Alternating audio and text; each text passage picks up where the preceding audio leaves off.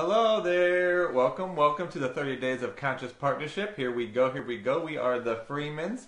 And if you haven't heard one of our videos, who we are authors, speakers, and social entrepreneurs, and what we're really here for is to be ambassadors for partnership. Not that it's just us, but through our content, through our sharing, we all become ambassadors for partnership, because that's what life is really about. Yes, love partnership. And today's topic we're really excited about because we know many of you who are connected to us haven't yet found your partner. And so we want to really connect with you about this, about attracting your mate. Ooh. A new way to date. That's today's topic.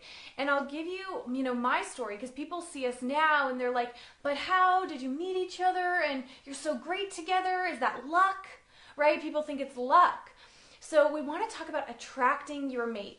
So let me go back to, this was about 3.5 years ago, and I had just completed a previous relationship, and I thought that person was it. Like, they were very close to it, right? It's like they were a hair away, and I'm like, what happened? I thought that was it, right? You may be in that situation.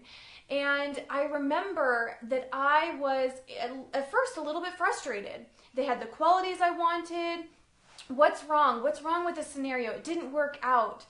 And something that I really focused on, I had this shift over several days of reflecting on myself about, I'd been dating a few months and how I was really not coming from the right energy in dating. And the biggest thing that I did sitting down was I sat down and got clear on the qualities of the person I wanted to attract to me. And that's one of the biggest things that people don't do, is they don't first get clear on the type of person they want to attract. So they're just like, I just want a relationship. Just a relationship, anything. But when you aren't specific, you'll get anything. Of course, there will, be people that are attracted to you, and they may not have those ideal qualities. So I wrote down literally every single quality. And I'm not talking about just superficial things.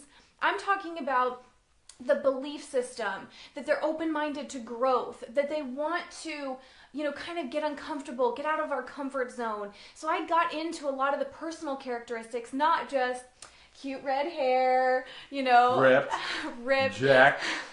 It wasn't just the superficial. So really getting into those type of more characteristics, more beliefs, the type of life they want to live. And I got clear, I'm writing this down, and I'm so connected to this person being real that I really was out in the world super clear. And when I was going on a date, I wasn't trying to see, well, you're pretty good, this'll work. No, it was like, actually, you know what? I just don't feel that you actually have a similar sort of belief about life. And it was very easy to move through different dating scenarios without being like, well, could I make this work? Which is what a lot of us do. And did you connect to anything to get those qualities? What do you mean? Never mind. So point 2 is really that now that you get clear on the qualities of the people, like Jocelyn says, she wrote those qualities down, but it really is connecting to the spirit, connecting to asking really God or source, whatever it is for you, to us is really all the same thing, but you connect to that source to say, what are the qualities that are going to suit me for my highest and best?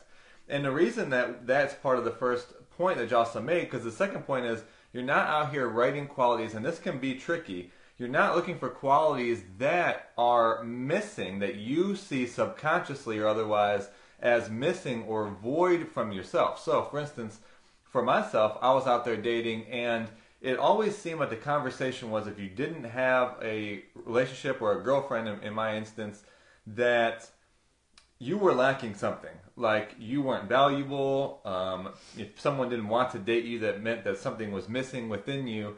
And so it really had me start to search out for girlfriends and such that were going to fill this void in me. Like, I didn't value myself enough that it was going to be a relationship that was going to give me my value, right? So that was probably the most tricky part for me to get, that I'm not looking for a relationship to fill a void. I'm actually already not only whole and complete, perfect, but to do that work, to connect to that which I am, which is abundant, which is all qualities, which is living my purpose, and maybe not actually experientially, but knowing that's where I'm headed, knowing that the value that I am, and then standing inside of that to then attract in the person that is going to amplify and magnify those qualities in me and help me grow further. So it's not from a place of lack, because when you focus on, I don't have value and I'm searching for someone to fill that value, not only are you going to get more of, I am not of value, but you're actually going to put an unfair expectation on that person,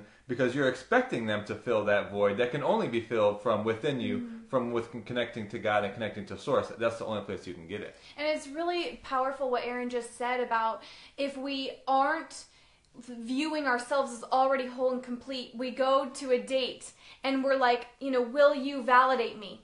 Right? We'll be like, will you validate me? If you like me, I'm validated. And so that's when people start to then settle or try to even have a relationship that isn't in alignment work. I've been in that scenario where I needed validation from something outside of me, someone outside of me. And so I was on a date. I didn't even maybe like the person, and I'm like really trying to have them validate me. It's exhausting, and it really deters us from the partnership we truly desire. So you already are, like Aaron said, whole and complete and perfect as you are.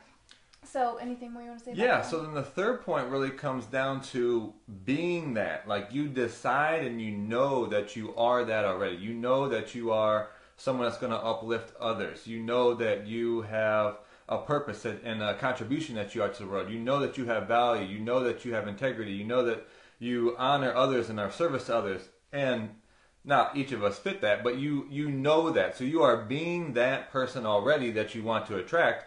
And so the thing that this does is, like Jocelyn said, when you go on dates, when you have the energy that you are enough and you know the qualities you're looking for and you are being that and you are attracting that and you know that it's already come and now you're just waiting for it to arrive, the best thing about that is, for instance, here's a great example. When Jocelyn and I went on our first date, she had multiple dates lined up just in that day.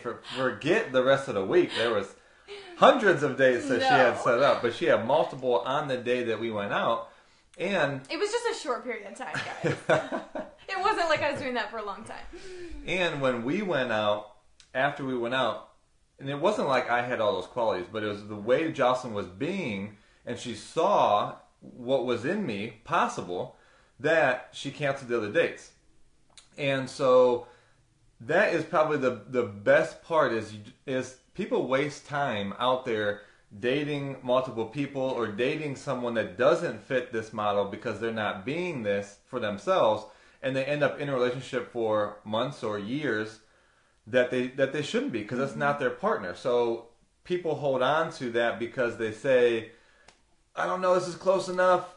I don't know if there's another one out there. But it's that attachment and holding on to what's not in perfect alignment for you that doesn't allow that person to come in. So the best thing is to be able to shed, not because somebody is wrong, they're just not the person for you. And you can certainly create great friendships and great other relationships, but for this partnership, you want to be able to be clear on who it's not so that you can actually allow the person that is to come into your life.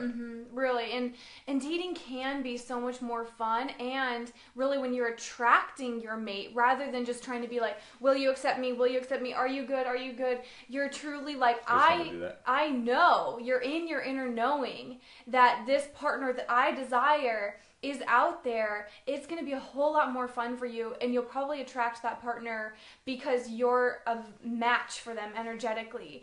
And so we really invite you to take this on, write some notes of what your biggest takeaway was for you in your dating experience, because we know a lot of you are still attracting your mate, which is an exciting time and does not have to be, like many people make it, stressful and, oh, I wish they were here, and it makes you like not experience life and how full it is.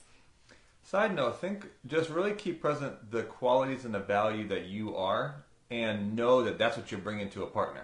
So kind of back to my point too, just wanted to reiterate, you're not searching for that void in you, but also think about what it is that you're actually providing for another. And that's really powerful. So we hope you enjoyed today's Purposeful Partnership TV. We hope to connect with you further. If you haven't met us more, just like our page, stay connected. We've got your back, and we're excited to partner with you in the future. Have a good one.